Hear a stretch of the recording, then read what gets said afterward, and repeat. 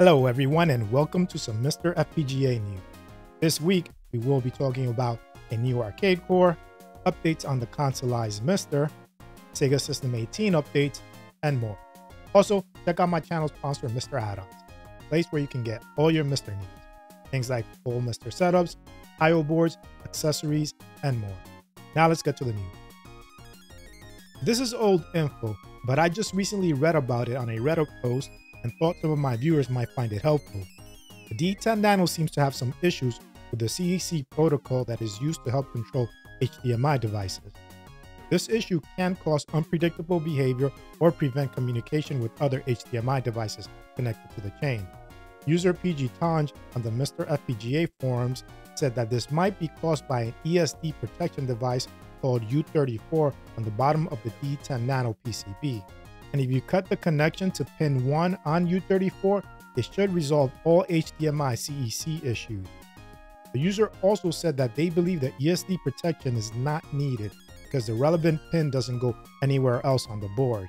However, if you are like me and would prefer not to cut a pin off your board, you can still achieve the same effect in a safer way by using an adapter that strips HDMI CEC. I provided a link in the description.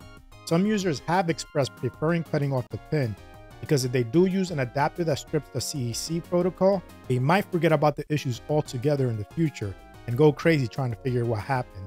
But me personally, I would always try to avoid modifying my hardware if I can. If you are not experiencing this, then you can just ignore this and continue using your MiSTer as you always have. The first version of the Irem M107 core has been released. It is heavily based on the M92 core with some additions to support an additional tile map layer and more sprites. At the moment, only the vertically scrolling shooter Aerosol is working, but Martin, the developer, will soon be adding support for the rest of the game.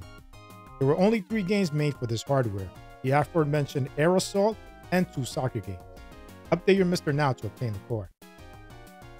For the upcoming console version of the MiSTer clone, Taki Uran posted an image of the possible connections in the back.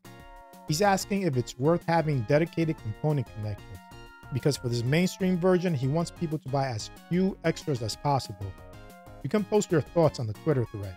While I do prefer a component connection, I can see many other users preferring RGB through SCART.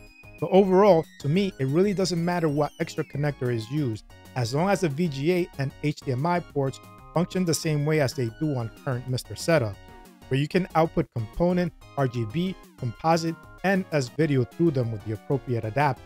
I guess the extra video connector is more of a convenience feature for those users that are new to the hobby. Another post talks about manufacturing, a topic I'm not familiar with. The tweet says, "I'll try to do weekend updates on company news. MiSTer board, 2 weeks left on 2K PCB order. Need to SMT 5 for QA. 1 to 2 weeks after QA for full SMT. Flagship, 2D ID almost done. Mainstream same. Budget part console same. Handheld waiting on update." I believe the beginning of the tweet is talking about the bare motherboard orders and the amount of time to QA and finish the full motherboard with surface mounted chips. For the second part of the tweet, I believe it is talking about the industrial design for each model. Any of you that is familiar with manufacturing, please let me know in the comments if this is correct. A beta for the Sega System 18 core is expected to be released next Friday. Looks like Hotego's team is resolving the issues with the VDP chip as backgrounds are finally looking good. The Sega Saturn core has had the following updates. There were VDP-1 fixes that affected Sega Rally, Tomb Raider, Pandemonium, and Burning Rangers, VDP-2 fixes that affected Magical Night Dreams Cotton 2, King of Spirits, and Radiant Silvergun. There was an SMPC fix for the reading of peripheral data. Unused modules for the SH chips were added to save on FPGA resources, and the DDR RAM controller was reworked to increase VDP-1 VRAM access speed. This will improve accuracy.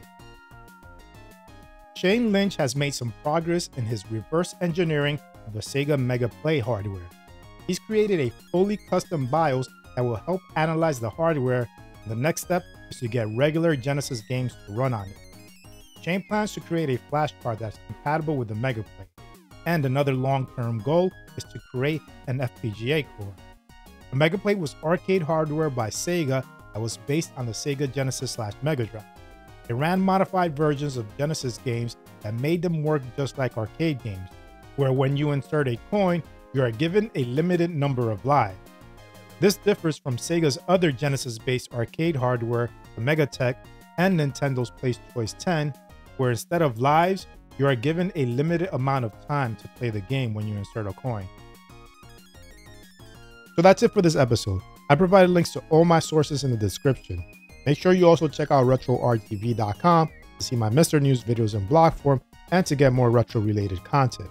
Anyway, hope you enjoyed this video. If you did, please give it a like. And if you want to see more content like this, hit the subscribe button and its bell icon so you can get notified of future videos. Thanks for watching, and I'll speak to you next time.